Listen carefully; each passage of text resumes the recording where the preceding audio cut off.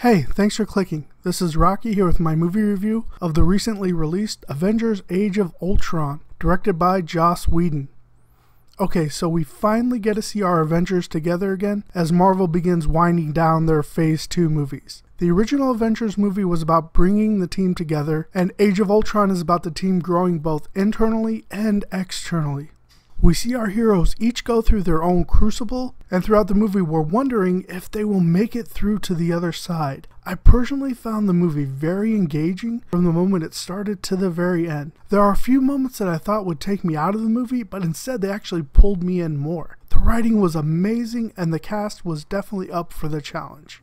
We get some amazing visuals, and I found all the CG work pretty seamless. They picked some great locations that really matched the tone of the script. The movie goes from comedic moments to some darker moments, but keeps a good balance of both. This can be very hard to do as it's easy to go full dark and lose out on some of the comedic aspects of a movie. I wanted to mention this in particular as I've heard quite a few people complain about the amount of comedic moments as well as one-liners and things like that. In my mind, these moments were needed to even out all the dark and challenging moments the Avengers were going through. Due to some manipulations, our heroes have to face their nightmares and conquer the regrets of their past and doubts about their future. I am a massive fan of character development, and we get loads of that in Age of Ultron.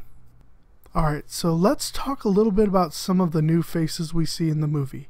Andy Serkis portrays Ulysses Klaue, and while he does have a few good moments on screen, he's mostly used to kind of set up some future events in the Marvel Cinematic Universe. Serkis is one of those rare actors that can fully become whatever character he has to, meaning that while you see him on screen, Serkis disappears and only the character remains. And no, I'm not just saying that because most of his characters end up being digital. Aaron Taylor Johnson gives us an interesting look at Pietro Maximoff, also known as Quicksilver. Honestly, Aaron had it tough coming into this movie as the Quicksilver character was previously used in the X-Men Days of Future Past movie. However, Aaron's Quicksilver is completely different, so there's really no competition between the two as each offer a unique expression of the character itself. The effects for his super speed look pretty cool, and I really like the fact that using his powers actually wore him out. He has a lot of attitude, but this is mostly due to the darkness the character was created from.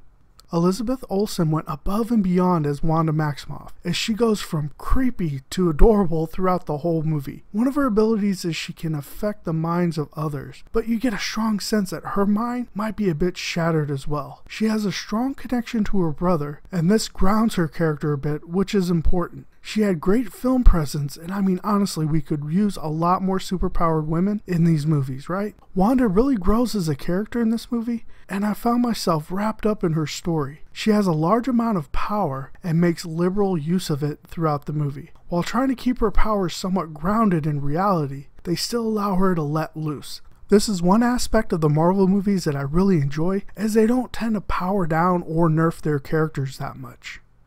James Spader is incredible as Ultron. He gives the menacing AI a confused, childlike personality. Even at his darkest, there's a bit of naive innocence about him. For the most part, he is pure in his intent to protect the world from people. We see glimpses of his petulantness as he's compared to Tony, and he wants to be seen as an individual, similar to the way a child does not want to be compared to their parent. He shares aspects of Stark's and Banner's personality, and I really enjoyed hearing Spader add these aspects to his dialogue. As Ultron evolves his body, we also see his personality evolve into more madness and fear. Ultron is a powerhouse, and like in the comics, is more than a match for any single member of the Avengers. For me, the standout performance of the movie goes to Paul Bettany as Vision. We have heard his voice as Jarvis since the Marvel Cinematic Universe began with Iron Man, but now we get to see him in action. Bettany gives Vision a smooth and relaxing tone. Even when he's fighting, he still keeps calm and focused. He gets some amazing interactions with the other Avengers, and his presence just feels natural, as technically Jarvis has always been a part of the Avengers. He is incredibly powerful, but he's respectful of that power, and I don't see him abusing it. Pretty sure when Vision first appeared on the screen, my jaw dropped, and even though they made some changes to the character, I still really liked what they put on the screen. Again, his scenes were some of the best in the movie, and that's saying a lot because this movie is filled with great moments. So if you still can't tell, I really loved Avengers Age of Ultron. Marvel continues to grow their cinematic universe on both the big screen and small screen. What started off as an ambitious idea has now become a pretty sound business plan, and we fans get the payoff of great movies. Now don't get me wrong, there's some moments in the movie that I did not like, but overall I found Avengers Age of Ultron to be far superior to the original Avengers movie. So for Age of Ultron, I'm saying it is super sweet, which is my way of saying it is a 5 out of 5, and I encourage you to go check it out right now, and if you've already seen it, go check it out again because the movie is just that freaking good.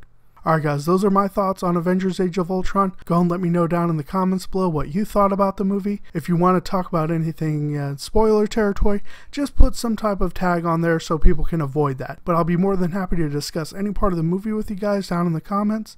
If you've enjoyed this review, I'd ask you to go ahead and pound that like button and definitely subscribe to my channel. That way you can receive an alert when I post my next video. And if you have subscribed already, thank you so very much. I really appreciate you coming on board, and I hope you've been enjoying the videos. Alright guys, all that being said, I hope everyone has a great rest of your day now. Bye!